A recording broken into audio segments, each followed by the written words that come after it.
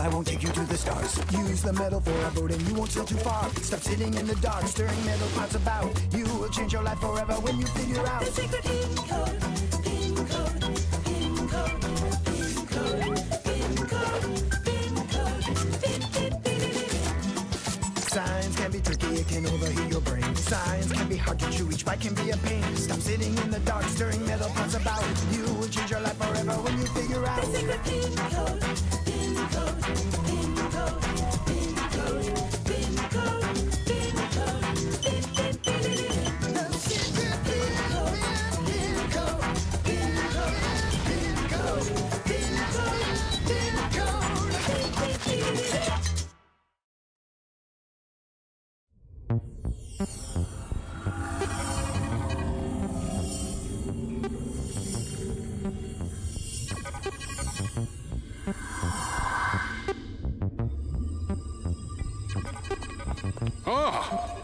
Oh, where am I? Is anybody here? Oh! What is all of this? My mysterious friend. It appears you've mixed up your ups and downs. And from where I stand, it looks like you've mixed them up, my friend. It's entirely plausible. I admit I do have problems orienting myself in this space. As do I. Therefore, I propose a compromise.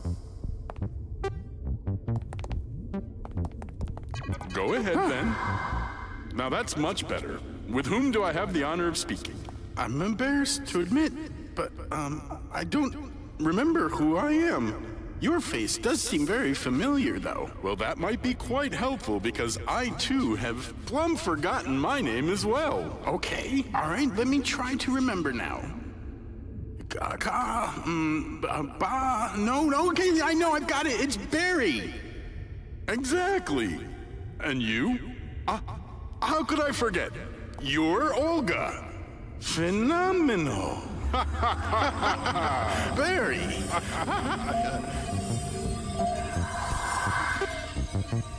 Olga, my friend, what has happened to us and where are we?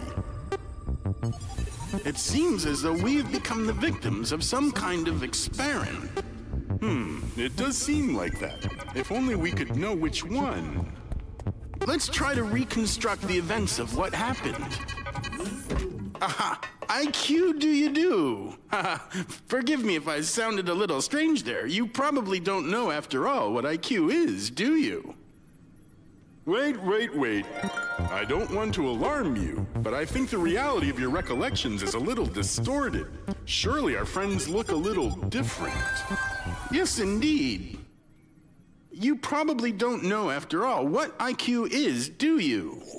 There you go. That's closer to the truth, I think. So what happened next? Naturally, I thought it my duty to enlighten everyone present. Well, yes, of course. Who wouldn't? Some may say intelligence is worth more than gold. But if we more or less understand everything about gold, then what is intelligence? How do we measure it? How do we determine if someone is intelligent or, if you will, not very? Perhaps most simply would be that in most situations, an intelligent person understands what he needs to do. In Latin, understanding is translated as intellectus. So we could say that an intelligent person has a lot of intellect, and a dumb person, very little. In order to measure the amount of intellect, scientists created a test consisting of questions which require one to discern logical patterns and sequences of shapes. Having completed these tasks, it becomes possible to measure the amount of intellect one has.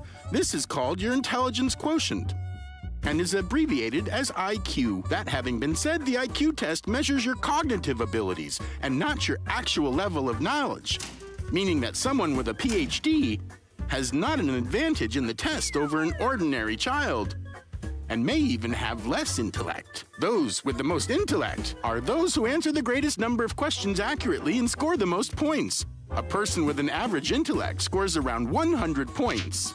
The unintelligent, less than 70, and geniuses, over 130. I discovered one such IQ test in Spheroscope and decided to measure my own intellect. Guess how many points I scored? Ta-da! Oops. Sorry. Ta-da! That means on Earth, only 3% of the population is more intelligent than I am. How do you like that? And I thought that one of the signs of great intellect was modesty. Well, modesty is for those who don't score over 130 points. Are you planning on waving those results around all the time now? Certainly not. No, I'll hang them on this wall so everyone can see how smart I am. My friend, measuring your smarts with a test is superficial and futile. IQ tests have been established for decades, and those who criticize it are just people who are not capable of scoring more than 70 points. Right. That's why yesterday you told us the results of another test showed your actual age was 16 years old. Yes, that's because I'm young at heart. And instead of criticizing, maybe you should measure your own IQ, if you're willing to risk it, that is. I'll risk it.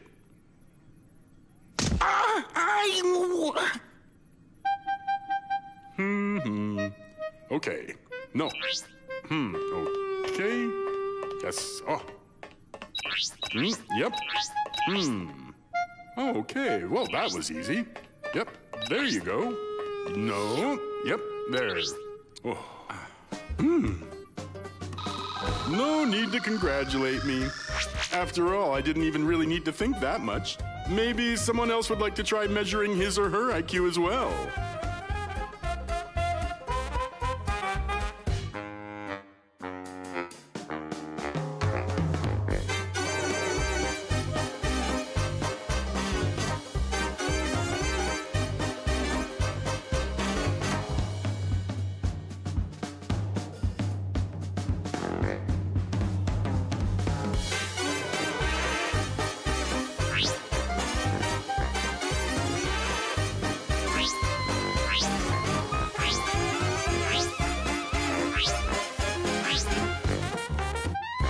It'd be better if I didn't remember that at all. Well, I think it was very funny. That's easy for you to say, my cheerful genius friend.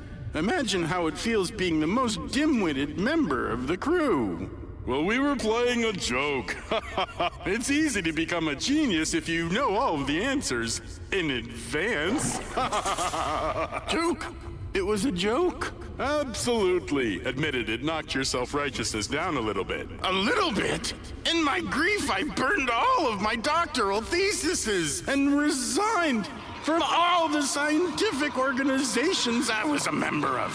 And you're telling me it's a joke? Maybe it was a bit cruel, but it did give you a very brilliant idea. Dare I say that it was a genius. You're right. After all, an IQ of 130 is still an IQ of 130.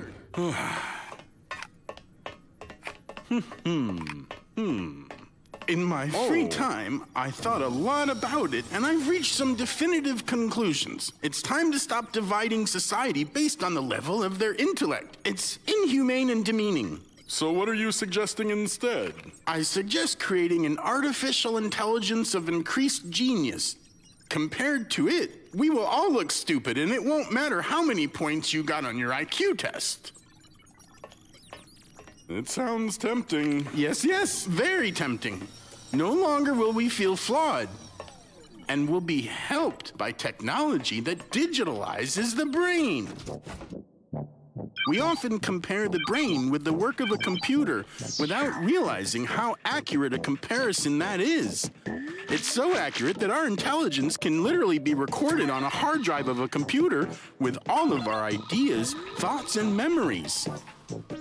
If we examine the brain under a microscope, then we'll see an enormous amount of nerve cells. These nerve cells interact with each other like the components of a computer, exchanging impulses which transfer information. Our consciousness and reason are comprised of this. But how can we transfer this information into a computer? We need to more closely examine the principles of communication between nerve cells. Shorter nerve cell appendages collect information from neighboring cells, and impulses leave to other cells along the long appendages. At the same time, the cells themselves can be in one of two conditions, on or off. Impulses from some cells turn other cells on, and from others, off. If we assign cells that are on with a 1 and those that are off with the 0, we can record the cells' actions using binary code and create a program for their interaction on a computer. It's amazing, isn't it? It's nothing but miraculous. Well, of course you're asking, how can we collect information about all the brain cells? After all, there are billions of them. Indeed, how would it be possible? I learned of a method from Spheroscope. In the future, digitalizing our conscious becomes an easy task. All that we need to do is record copies of our brain and combine them into one intellect. Yes, yes, excellent. Wait, what?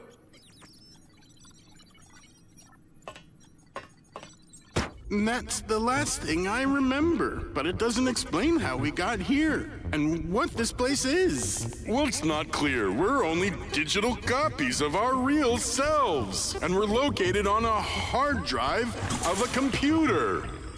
Phenomenal. You and I are artificial intelligence. Oh, and we'll be eternally mulling about in this digital dump. How can we get out of here, smarty pants? I read that in the future, they learn to create artificial bodies for the digital brains. And how long do we need to wait?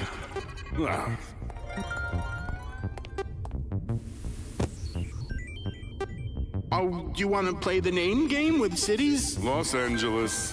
Stockholm. Metropolis. I don't think that's actually a real city. Then Mars. Serious. Smallville.